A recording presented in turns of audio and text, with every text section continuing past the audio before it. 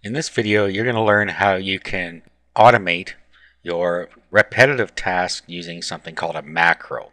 A macro just simply records keystrokes and mouse clicks and so on. And what we're going to do is we're going to use Firefox, and we're going to use a Firefox add-on.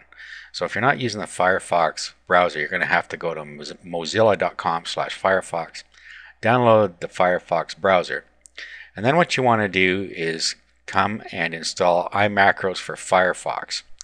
And there's a link to that within the resources document.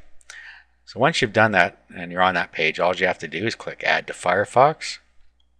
Okay, and then you'll get a screen that asks you if you want to install it. So we'll just click Install Now, and it will install. Okay, now it tells us we need to restart Firefox, so we'll do that. Just click the Restart button here. Okay, and then it comes back up like this when you're done, and you'll see the screen here that it is all done. Okay, there are a lot of different demos in here that you can have a look at, but I'm just going to show you how you can get started using this to do your own macros, and I'm just going to give you a simple lesson. Okay, for demonstration purposes, I'm just going to go to the Google main page here, and then I'm going to navigate to another site and then do a couple of other keystrokes, and then we'll record that. Okay, now what you have to do is you have to go to View, and then you want to go to the sidebar and then the macros here, or you can hit F8 to get the sidebar up. Okay, now at this point just click Record right here, and if you click Record now, it'll start recording what you do.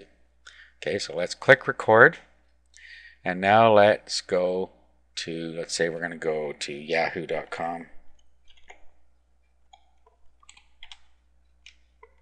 Okay, and as you can see over here, it's recording what we're doing. And then say we're going to go to groups, and then we're going to find a group on classic cars. This isn't a practical application. However, it just shows you what we're going to do. Okay, and then it brings up our results here. At this point, we can click Stop, and now we can save it. We can save it to a custom name. So let's say we want to call it Classic Car Search.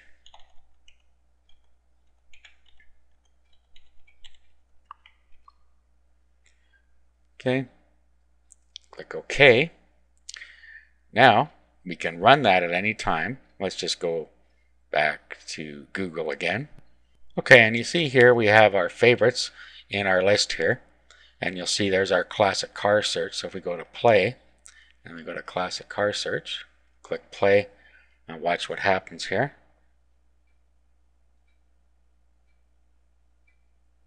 And there it goes. So that can automate any of your repetitive tasks that you do. Say you want to go to eZine Articles and you want to sign into your eZine Articles account, and then you want to fill out a description that's always the same. You could program a macro to do that. Okay, so that is a simple way that you can use your macros.